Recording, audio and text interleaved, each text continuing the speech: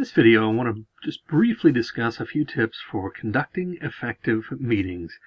All too often we go through these meetings, and I don't know about you, but oftentimes I feel like this is more my meeting experience, both as a leader and as a participant in meetings, because we just don't have a grasp enough on conducting effective meetings. So I just want to provide a few quick tips for what we can do for making sure that we are conducting effective meetings as leaders. So some meeting management tips. First of all, we want to stand pat. We can remember this acronym, stand pat, and that stands for purpose, agenda, and time frame.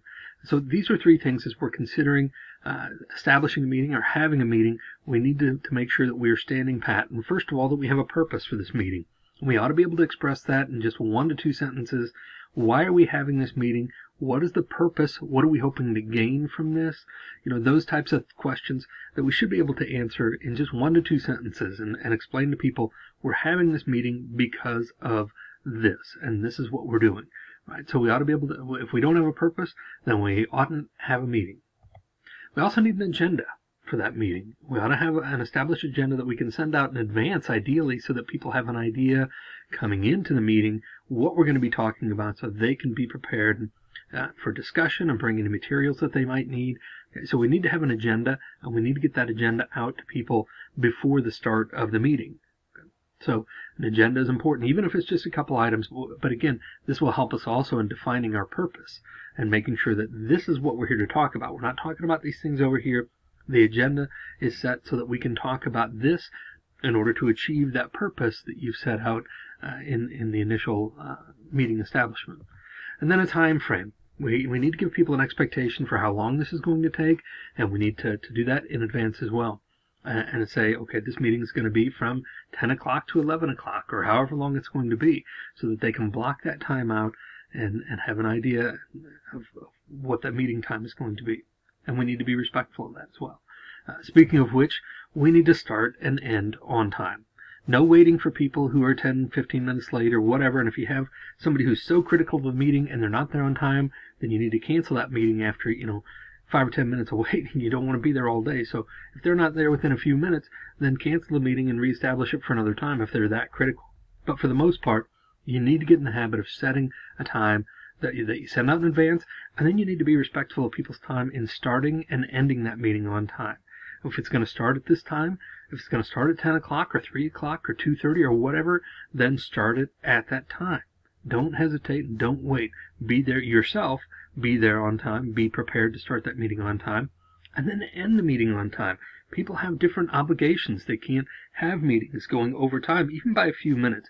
You need to be respectful. You need to pad the end of your meeting a little bit. If you have a time for questions or whatever, then save the last 5 minutes or so and be prepared to end at that time and say, okay, this is where we're cutting off. Let's wrap up any discussion that we have, answer any questions that we have, because we are going to respect your time. We're going to end this meeting at the time we said it would end. It's so crucial for leaders in meeting management that we be able to start and end on time. Keep and send minutes. You need to have a record of what's going on. I mean, you may feel like, well, I'm never going to forget what happened in this meeting. Well, first of all, you will, and secondly, others will too. So you need to have somebody take minutes, not you if you're leading the meeting. Ask someone else in advance so that they can be prepared to do this, so that they can take minutes of this meeting, so that you have a record of what you discussed, what decisions were made, how they were made, all that kind of stuff, and then send it as soon as possible after that meeting. Send it to all the meeting participants so that they can review and make any corrections or ask for any corrections that they see might need to be made. But you need to have a record, and you need to provide that record to people so that they can say, yes, this is what happened, or no, I see this a little differently. Can we make some adjustments, and then do so if needed. But you need to keep and send minutes, and that needs to be something that's arranged in advance with somebody else who's going to be in that meeting with you. And then finally, stay focused. I mean, one of the biggest irritations people have with meetings is that they get off track, right? They go in all kinds of directions.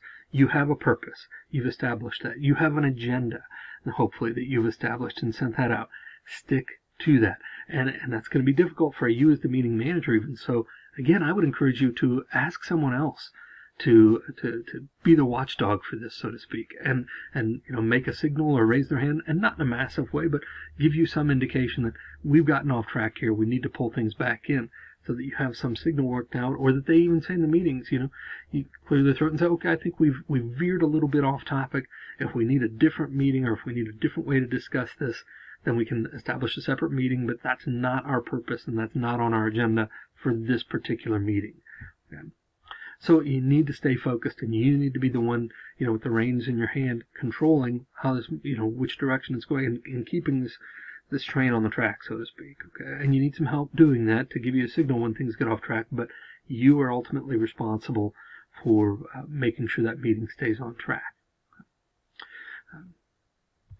If you have any questions, please feel free to email me. I'm always happy to answer questions via email about meeting management or about anything else related to small group communication. Don't hesitate to shoot me an email. Okay? In the meantime, happy communicating.